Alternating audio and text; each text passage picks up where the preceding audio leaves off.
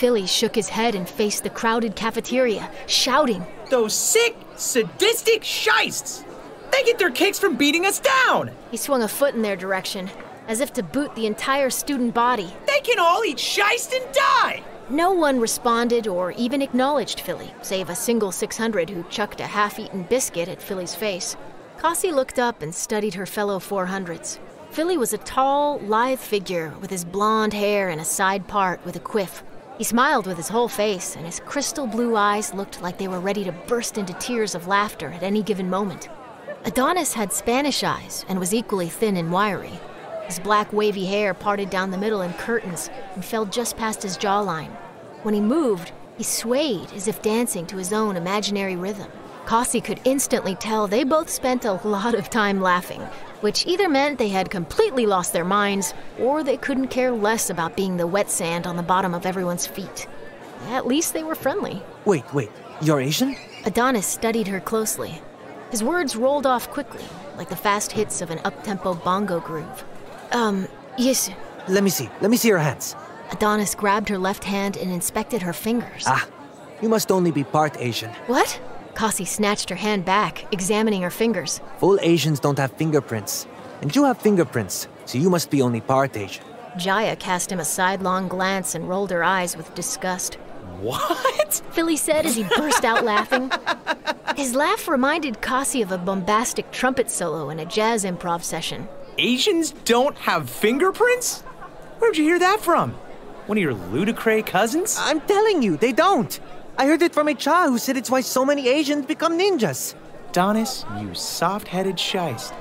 That's the dumbest thing I've ever heard." Just then, Savriah, the red-headed girl who had helped Kassi in the washrooms, joined them. What'd I miss? Adonis thinks Asians don't have fingerprints.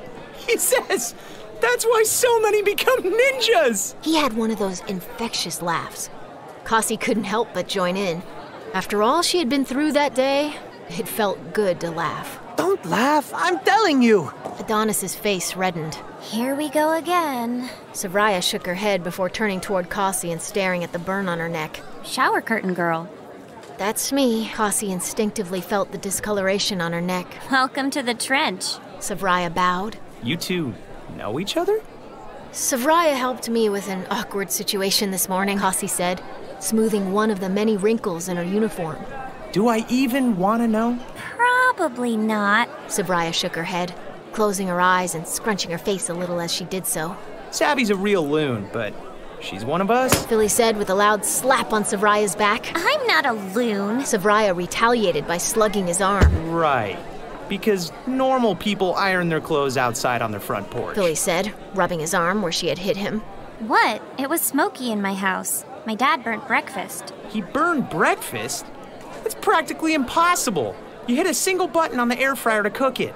How in Sheba's mystic mountains did your dad burn it?" Philly wildly threw his arms into the air. Our fryer is broken. Or what about that time when she came over to your house and brought her own cup of water? An actual cup. "And she called it her watercolor cup." Philly said with a point of his finger. It was watercolor. The color of water? "That's called clear. And you didn't think I would have any cups in my house?" Adonis laughed with a snort. Kassi resisted the urge, not wanting to offend Savriah. How would I know what you do or don't have? Savriah squared up with Philly. "Because everybody has them. They're government issue." Philly talked with his hands, emphasizing each word. Kassi whipped her head back and forth between them as they rambled on.